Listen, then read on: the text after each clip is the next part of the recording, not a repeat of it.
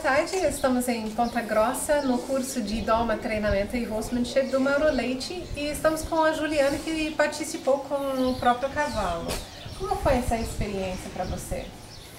Foi uma experiência muito importante, no qual a gente aprendeu novas habilidades com os cavalos, né, novas técnicas também, coisas que a gente não sabia. E faz quantos anos que você está montando?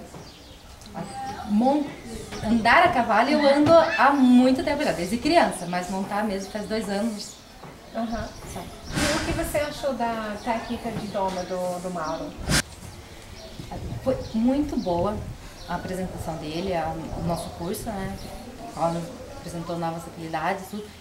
E o legal de ver é aquela tranquilidade que ele apresenta para o cavalo e o cavalo acaba demonstrando também a tranquilidade para ele.